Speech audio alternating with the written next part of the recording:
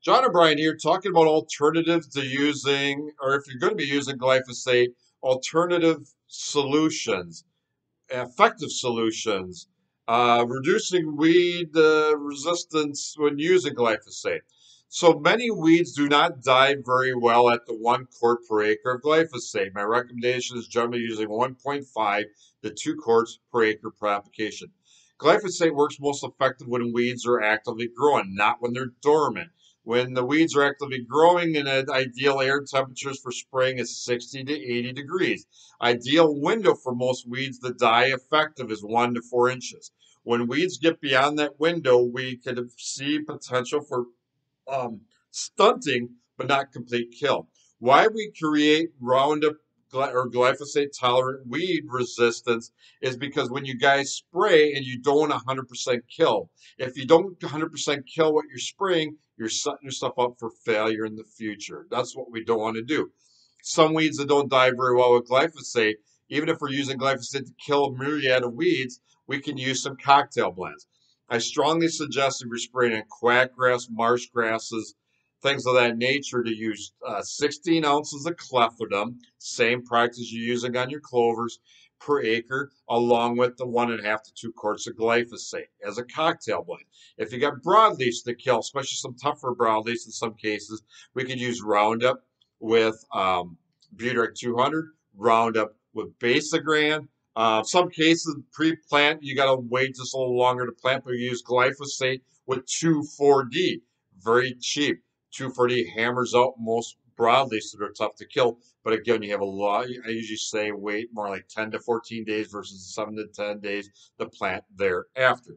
That is another cocktail blend you can be using um, in unison. And again, there's some other solutions. We can do some posting of that. Maybe I'll create a spreadsheet to help you. So again, um, glyphosate also, as I talked about, there's negative effects on the soil, microbial um, harm, things of that nature. So again, glyphosate. Too many people, again, we mentioned we want to have a total kill. But what happens is in a lot of cases, people spray with Roundup and they don't see a good kill. And they go back 2 weeks, 3 weeks later.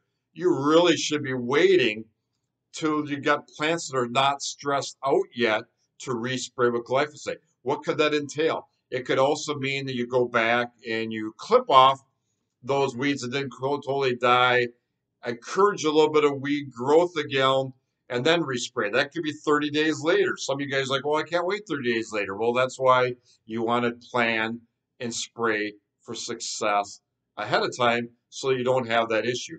Um, anyway, because that is something I hear so much. I mean, I know guys are spraying 2, 3, 4 applications during a year of glyphosate.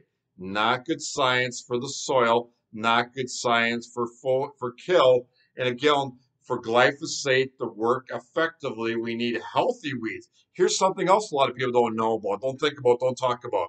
Social media, experts, people, and you and me. I know I don't talk about it enough. So the other thing is soil CEC. I was going to say pH. That's what everybody says. Soil pH. Low pH, you don't have quite as healthy of plants, weeds, etc. You don't see good weed kill. True. But again, it isn't just pH, it's CAC. So you guys got sandy ground. You guys got stress, poor soil health.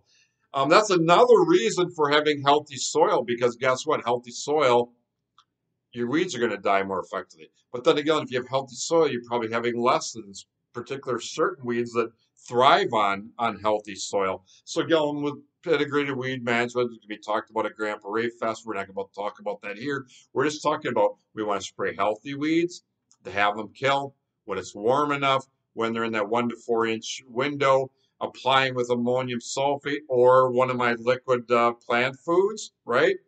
And that's our tips of the day from John O'Brien with Grandpa Ray Outdoors to try to have you be more effective if Roundup is still part of your management plan.